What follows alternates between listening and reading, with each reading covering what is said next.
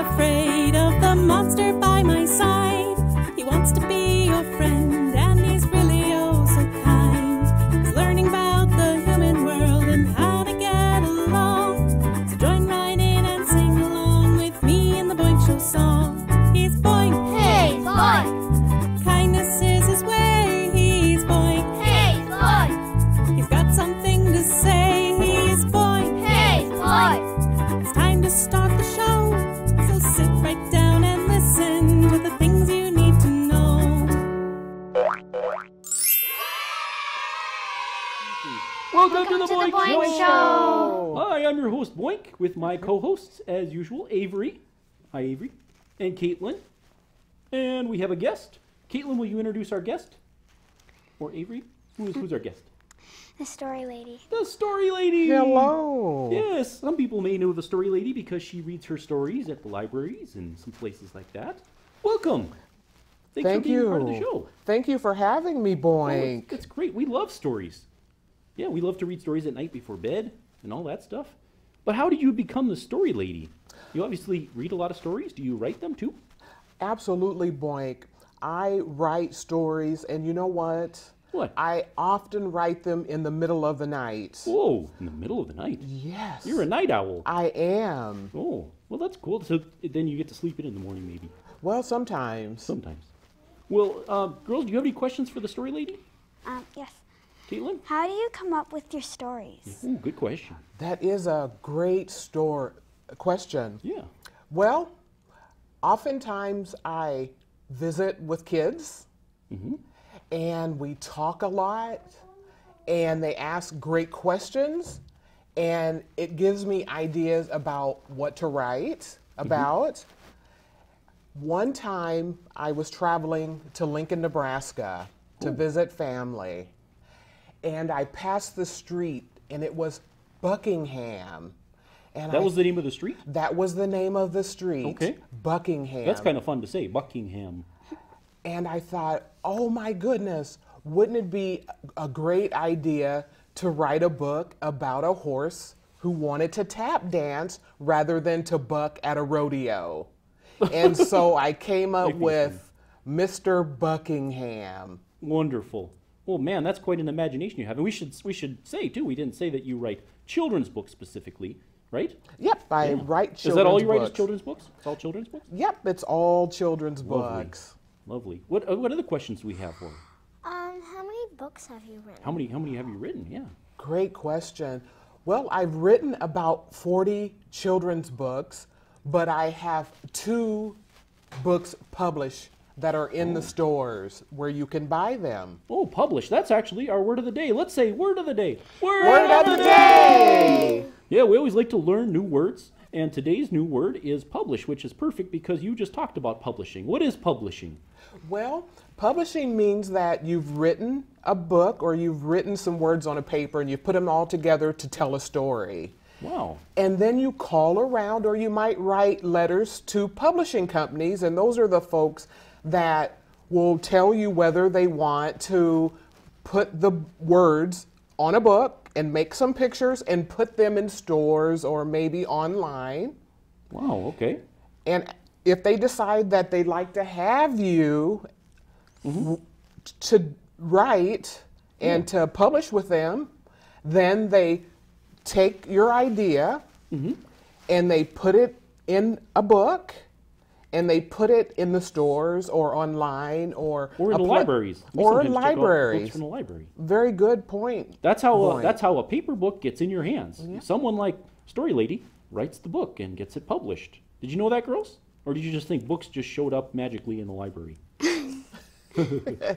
Yeah, they're made by these very special creative people like Storee Laydee. Yeah, we love it. Any other questions for Storee Laydee? Why do you love stories? Ooh, yeah. Why? What is so magical about stories and storytelling? So during the day I work, and in the evening I look forward to coming home and being creative and being able to come up with a place where it's like a fantasy world. And it's just fantastic to be able to think of new creative things and write them down, and that's what I really enjoy the most. And then the second thing that I really enjoy is having opportunities like this to talk to young kids about what I do. And so that just gives me the greatest joy to be able to do that. Yeah, And that's why I love it so much. Yeah, Kaitlyn, what do you love about stories? You read a lot. Both of you do. Avery too. What's so magical about stories? It just takes you someplace, or what? Well, I really like I like stories without pictures, so you can imagine what the characters look like instead of looking at a picture and seeing how the author imagines them. Oh. Yeah, you're talking about some advanced books too, but some children's books have illustrations which can be really fun. But then when you get to another level of reading, you can use your own imagination. Mm-hmm. What do you love about reading, Avery? I like having pictures so we know what the characters look like. Yeah, sometimes it's probably even hard to imagine what something might look like, and the magic is in the illustrations and the words, right? Mm-hmm. Yeah, okay. And also, I like books that are maybe fantasy or and a nonfiction kind of books, because then they can give you ideas for like making up your own creatures that I make sometimes, like So sometimes the stories inspire you to make up your own books and your own stories? Yeah. Oh, that's really cool. There, so far, I made this planet called Biotechnar, and it's filled with all the different animals that I came up with. Whoa, Storee Laydee, I think we have a future author on our hands. I think we do. Could I ask you a question about your book? How did you come up with the animals that you decided to write about? So I thought of different animals that I liked, and sometimes plants too. And then I mixed them all up into like one. My favorite that I think it was my first one that I made. It's called a cat, and it's like a cat. Yeah. Is that what you said? It's like a normal cat, but it mimics a plant. So like its tail is like a big bush. Wow. And it hides behind it when there's like predators near. Kaitlyn, I can't wait to read your first book. That'll be so much fun. Well, we want to thank the Storee Laydee for being interviewed here on the show, but you know, I would really love to hear some of your stories on the regular. Do you think you could read us some stories on the show here? You know what, Boink? I would love to read stories. Awesome. Well, before we go to you telling some stories, let's do a joke of the day. Kaitlyn, do you have a joke of the day? Yes. Okay, let's say joke of the day. Joke of the day! All right, what's your joke? Knock, knock. Who's there? Spell. Spell who? Okay. H-W-O. H-W-O. You mean W-H-O? Called you on that one. Do you have any other jokes? I love your knock-knock jokes, Kaitlyn. Yes. Knock, knock. Who's there? Candace. Candace who? Candace, door open. Candace, door open. I love it. Well, again, girls, can you say thank you to Storee Laydee? Thank you. You're I'm welcome. glad. We want to keep you around. Let's hear some stories from you, okay? I would love to. Okay. Here's a good winter tip. Never catch snowflakes on your tongue until all the birds have flown south. What has 4 wheels and flies? A garbage truck. Hi, everybody! It's me, Boink, and I'm here with Gemma. Hi, Gemma. How are you doing? Good. Good. Do you have a joke for me today? Yeah. What is it? Go ahead. Knock, knock. Well, who's there? Cow. Cow who? Boo-hoo. Oh, I love those kinds of jokes. They just catch you off guard. Mr. Cuttycoat and the Sheep. Mr. Cuttycoat herded his sheep for almost a decade, although he was an artist and a sheepdog by trade. 3 foot tall with just a few fleas, Mr. Cuttycoat was a great Pyrenees. Every day he protected his precious flock because he was trained to guard his livestock. His overalls and plaid shirt were tattered and torn.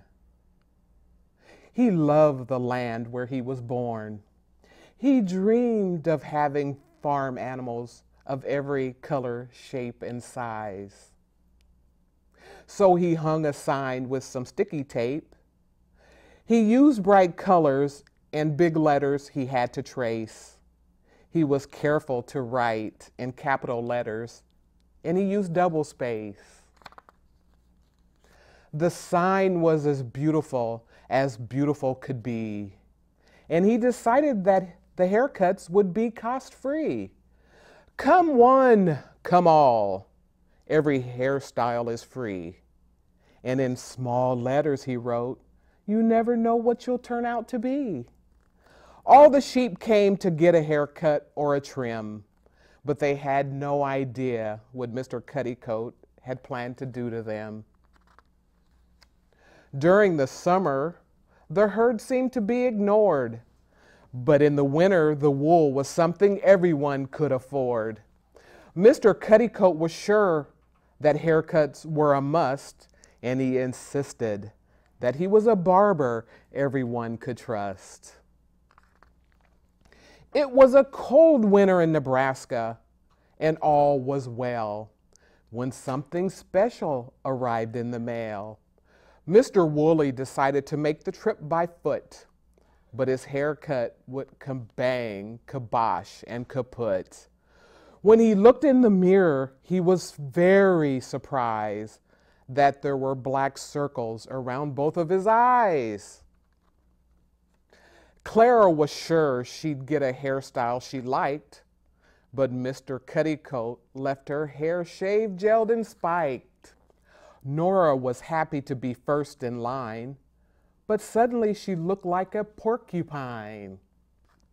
Mr. Cuttycoat reached into his pocket and pulled out a written note, and soon Grady was painted blue and sheared into a billy goat. Parsnip had gone missing for about a year, and soon Mr. Cuttycoat had a brand new reindeer. Mary Pat Dustball shouted, "This must be illegal," because her hairstyle was just like a beagle's. Sammy was speechless for quite a while because he couldn't figure out if he was a sheep or a cow. Soon the factory was filled with wool from the floor to the ceiling, but the customers were not sure how they were feeling. Although the factory was filled with wool knee-deep, no one knew that the farm animals were really shearing sheep. Hi everybody, it's Alison Cromie here, and today we're going to sing about my best friend. Do you have a best friend? My best friend is a dinosaur. La la the dinosaur, la la the dinosaur, la la the dinosaur is my friend. La la the dinosaur, la la the dinosaur, la la the dinosaur is my friend. Big and green and oh so kind, you can ride on her back and she won't mind. She's my best friend as you can see, so come on a ride with me. La la the dinosaur, la la the dinosaur, la la the dinosaur is my friend. La la the dinosaur, la la the dinosaur, la la the dinosaur is my friend. We went downtown so we could see all the busy people working in the big city. They'd stop and stare at the two of us riding on the city bus. La la the dinosaur, la la the dinosaur, la la the dinosaur is my friend. La la the dinosaur, la la the dinosaur, la la the dinosaur is my friend. We went to the park one afternoon. As we swung on the swings, we hummed this tune. All my friends, they came to see La La the Dino and me. La la the dinosaur, la la the dinosaur, la la the dinosaur is my friend. La la the dinosaur, la la the dinosaur, la la the dinosaur is my friend. Every night when we go to bed, she lays on my pillow right next to my head. She gives me a kiss and hugs me tight, then bids me a sweet good night. La la the dinosaur, la la the dinosaur, la la the dinosaur is my friend. La la the dinosaur, la la the dinosaur, la la the dinosaur is my friend. Thanks for watching today's show. Yeah, everybody, we really appreciate it. Now, if you love this episode and you'd like to attend a show taping or send us a video of yourself telling a joke, we'll use it in our next show. Just let your mommy or daddy know and contact us at iamboink.com or at the City of Egan TV. And we've got the website up right there and the email address. But we just want to let you know, we want you to be part of the show too. Right, Kaitlyn? Yes. Yeah. All right, bye-bye. Bye.